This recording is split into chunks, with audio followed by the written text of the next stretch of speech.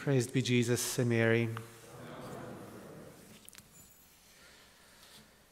Today's saint, Saint Phillip Neri, was born in Florence in 1515, but soon after he moved to Rome at around the age of 20. He was initially studying to be a merchant, but decided to follow his vocation to the priesthood, and around 1535 moved to Rome. He lived there until about the age of 80, and he merited the title of the Apostle of the Eternal City, the Apostle of Rome, because of all that he did to convert that city, to evangelize it, Rome itself. Father Matthias, a member of the religious congregation that St. Phillip Neri founded, gives us a good, dense biography of St. Phillip Neri, especially that part of his life which was filled with the extraordinary graces that God bestowed upon him. At the age of 29, Father Matthias tells us, this was before he had ordained a priest. St. Philip was ordained at 36. At the age of 29, while praying most earnestly for the gifts and graces of the Holy Spirit, Philip had an extraordinary experience of divine love. And from that time on, there began a palpitation of his heart which lasted the rest of his life. At times it became so violent that it shook his chair, his bed, or even his whole room.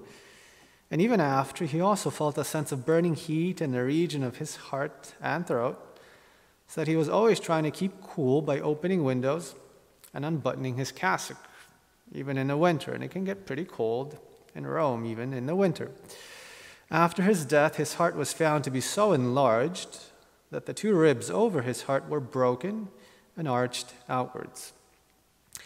On fire with the love of God, Philip converted and sanctified innumerable souls by preaching in the marketplaces of Rome, by hearing confessions and directing souls, by counseling bishops and even popes, by caring for the sick in the primitive hospitals of the day, by ministering to needy pilgrims, and by performing miracles. He is even known to have raised a young boy from the dead, as well as by going to search out wayward souls who did not recognize their own spiritual need. Thus it was that he earned the title of Apostle of Rome.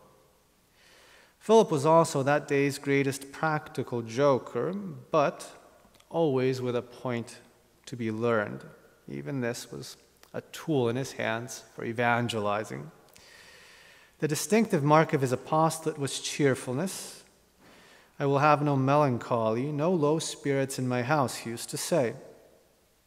He was known to help many a person out of depression. Everyone was captivated by his supernatural charm, and during his lifetime, all Rome venerated him as a saint, consulted him as a guide, and almost ceased to wonder at his many miracles. By all that he did to sanctify Rome, St. Phillip Neri exerted an incalculable influence for good upon the universal church, which owes him even to our time a debt of unimaginable gratitude. At the beginning of the 16th century, Rome was corrupt and lukewarm, and the people lived in a state of spiritual laxity, including many of the clergy. But by the end of the century, when St. Philip's work was done, Rome was a different city, largely because of this saint. St. Philip reminds us that Christianity, living the gospel, living our Lord's commandments, his holy law, practicing virtue, is not incompatible with joy.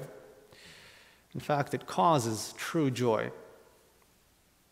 And he had that beautiful joy that comes from the freedom of being children of God, knowing that all things are created by God for us.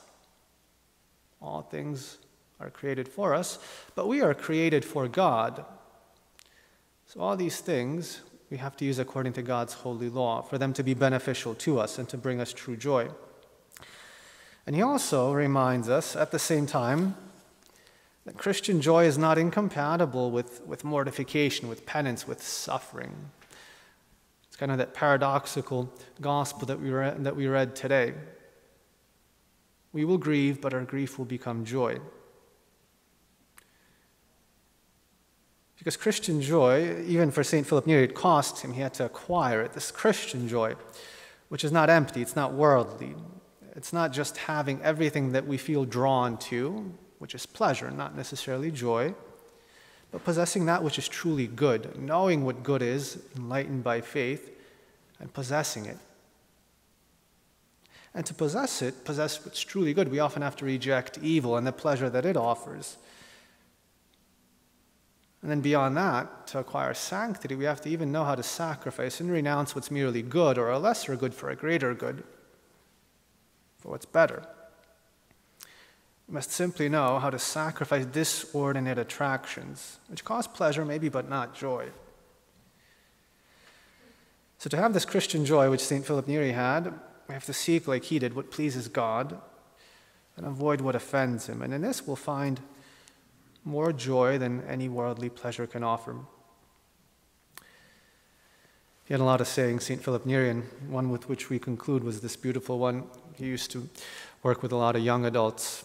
He would tell them, laugh, joke, have all the fun you want, just don't offend God while doing it. So we too